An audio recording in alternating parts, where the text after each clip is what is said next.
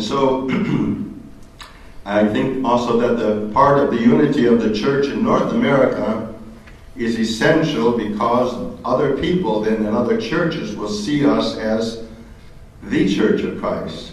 Some time ago I was in Cleveland, Ohio on the Sunday of Orthodoxy. And Cleveland, our church in Cleveland is quite large, and there were a number of people there. And afterwards, we have the Lenten desserts, which are almost sinful. You almost can't wait until the speaker's over so you can take a little bit of everything, And I saw two men there with collars, but they had tweed coats on, And I said, uh-oh. I said, I hope they don't come to speak to me. I'm thinking this. And sure enough, they came right toward me. They said, Your Grace, your whatever they said, Your Eminence, I don't know. But we are two Lutheran pastors, and we want to become Orthodox.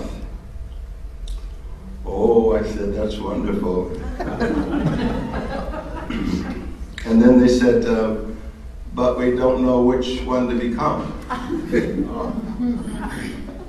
Because you see, the conception of the church in North America is Serbian Orthodox, our church, Serbian church. Has nothing to do with the Greek church, or the Bulgarian church, or the Antiochian church. We're all these different churches, kind of like a gumball machine, we're all different colors there, but they don't realize we're all gumballs. We all have the same taste, So I think it's incumbent on us if we say that we have the true faith, we have seen the true light, we have found the true faith, let us worship the Holy and Undivided Trinity. But we're called on that in our day, not just to resolve it, but to be a witness to others who want to come into the church. So they don't have to say, do I have to become a Romanian? Or do I have to become a Greek? That's what they said. Put aside the Greek, my great Greek wedding.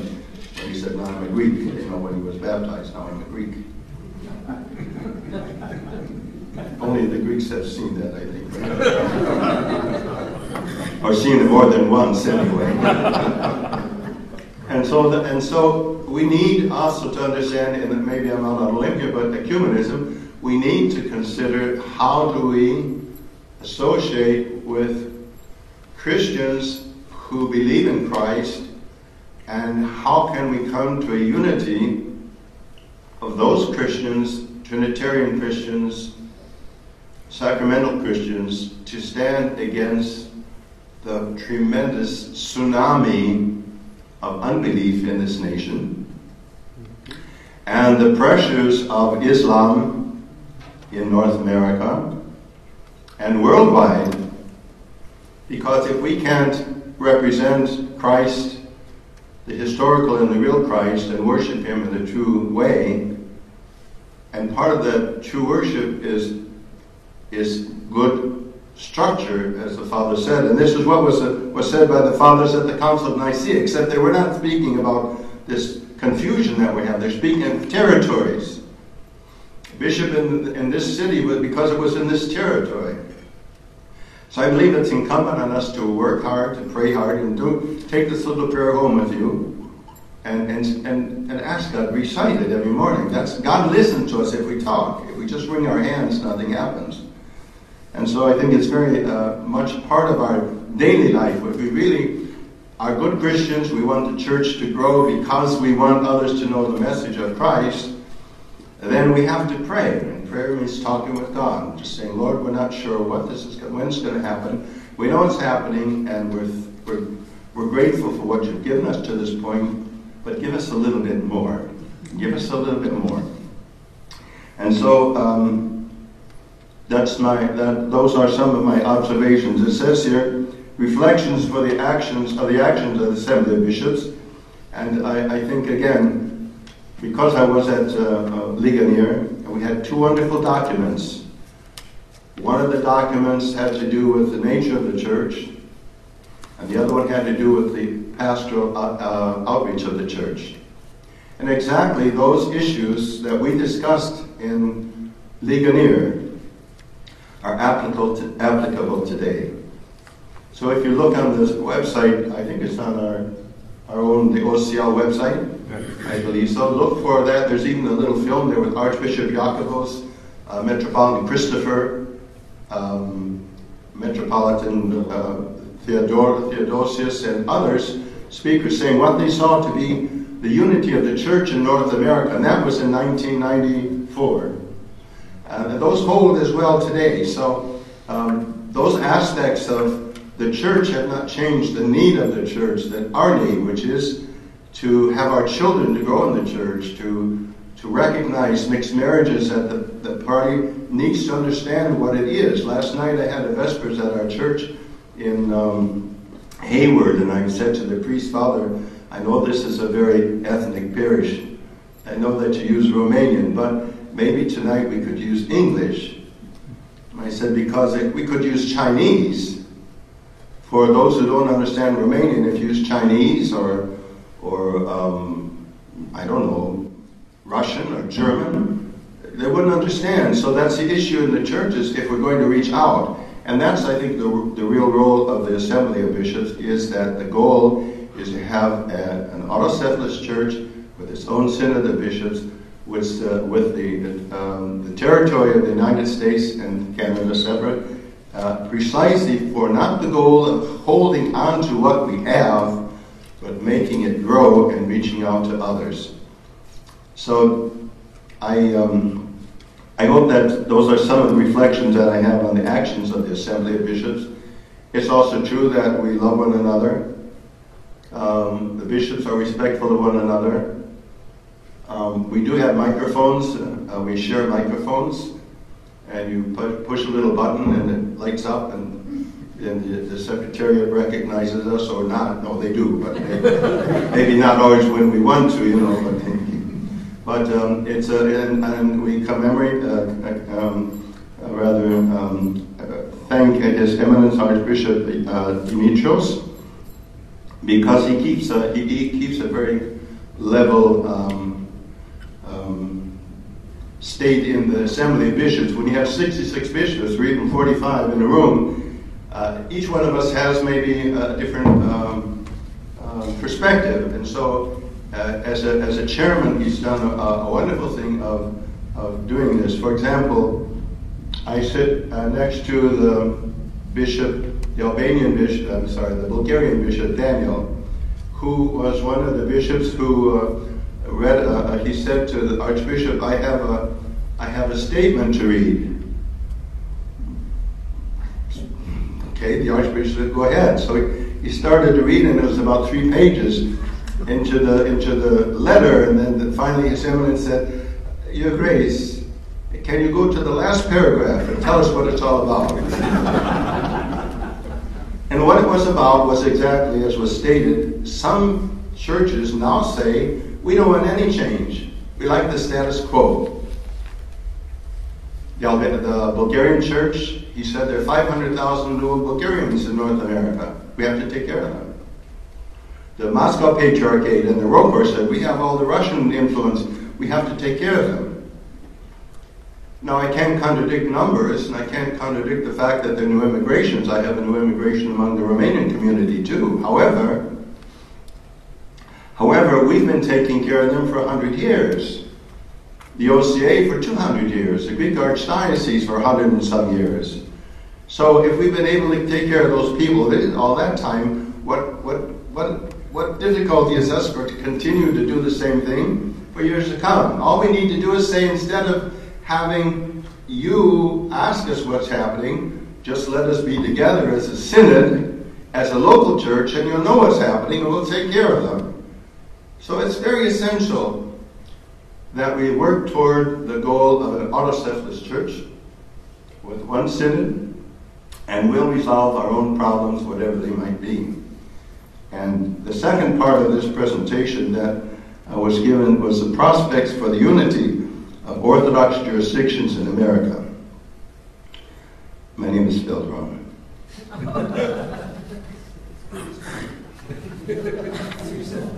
Doesn't bother me, I'm still here and I'm still going to talk.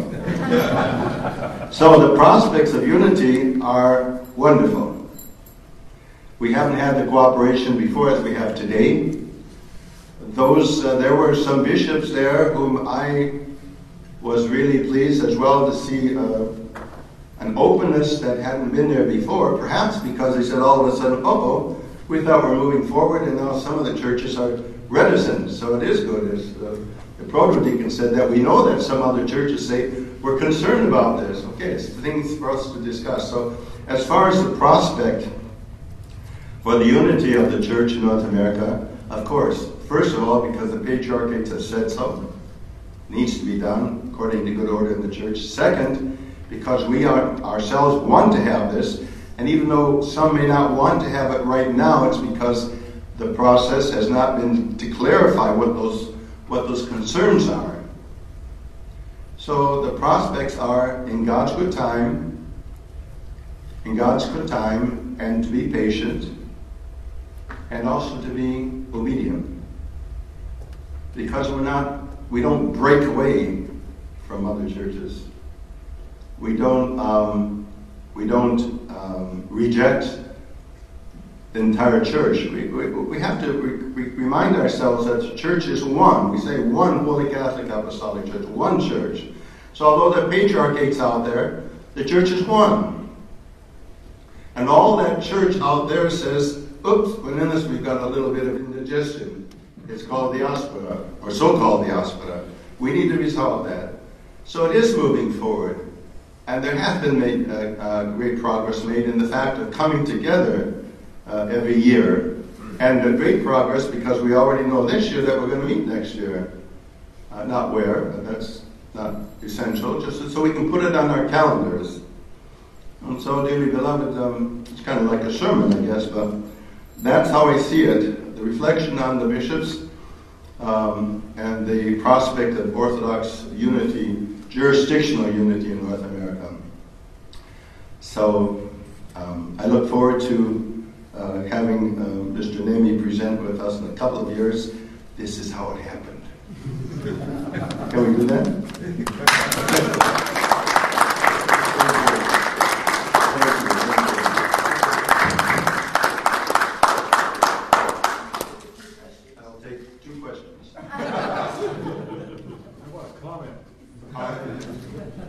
We appreciate you being here. Not everyone showed up. I think your comments about the Muslim religion are very apropos.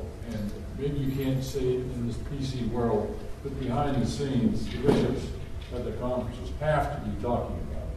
The rise of the militant Muslim religion, the results of which we can see the Christians murdered, burned out, run out of the Mideast,